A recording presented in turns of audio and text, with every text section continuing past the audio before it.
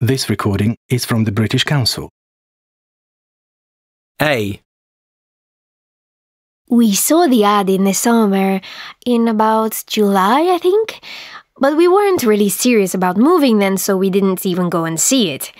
It wasn't until November when they re-advertised it that we got in touch with the agency and had a look.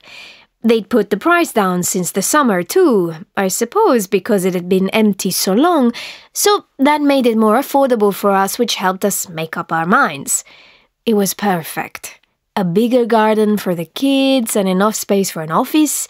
In winter, it was lovely, very cozy in fact, which is important to me as I really feel the cold, whereas my husband will open a window when it's minus temperatures outside. Anyway, in July, when summer really started and we had that heat wave, we understood why no one had wanted to rent it over summer. It was boiling. All those lovely big windows that made the flat so light and open were like a greenhouse as soon as it got warmer. From about 8 in the morning until 7 in the evening, it was like living in a sauna. We couldn't stand being at home, and weekends were especially bad. No air conditioning, of course. If only we'd gone to see it when it was first advertised in July, we'd never have moved in. B.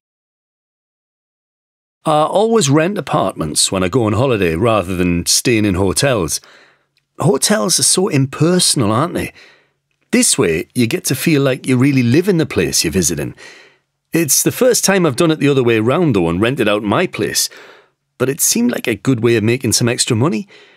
The website is really easy to use and they only charge 5% commission, which is lower than a lot of the other holiday rental sites. It's all about the photos and the reviews. Get the photos right and the place can look really upmarket and spacious, but you don't want to make it look too much better than it really is, or you end up with a bad review. It's better to undersell and over-deliver, so guests are pleasantly surprised and leave an extra positive review. So far, I'm averaging 3 stars because of one bad review that brought my average down from 4.5 stars, but hopefully I'll get it back up during the busy season. C. Buying a house seems so far out of my reach, it's almost impossible, as it is for loads of people my age these days. My parents always told me renting was throwing money away, but it was different in their day. Then people could afford to buy a house on a normal salary, but nowadays house prices are so high and no bank will look at you unless you've got a huge deposit. The problem with my dream of buying is that it's never going to come true, not unless my parents help me out. But I got 2 sisters and we're all in the same position. At least they've both got good jobs. Not good enough to buy a house, but at least they can afford to rent places of their own in nice areas. I just don't earn enough to rent around here. Even if I get promoted to manager, it'll be tough to find somewhere unless I share, and call me fussy, but there aren't that many people I want to share a bathroom and kitchen with. Some days I think I'll be stuck living with my parents forever. Even renting is like a dream to me. D. At first our landlord was really helpful. Couldn't do enough for us. You hear stories of nightmare landlords and we felt like we were really lucky. Or so we thought anyway.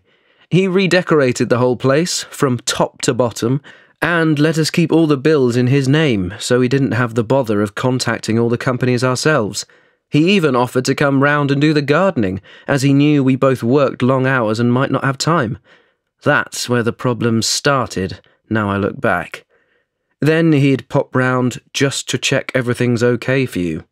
Once a month, then twice a month. Soon he was coming every week with some excuse or other. In the beginning we'd invite him in for tea, but it was only encouraging him, so when we realised, we'd try to have the conversation on the doorstep instead. It got so bad we pretended to be on our way out if we saw him coming up the path.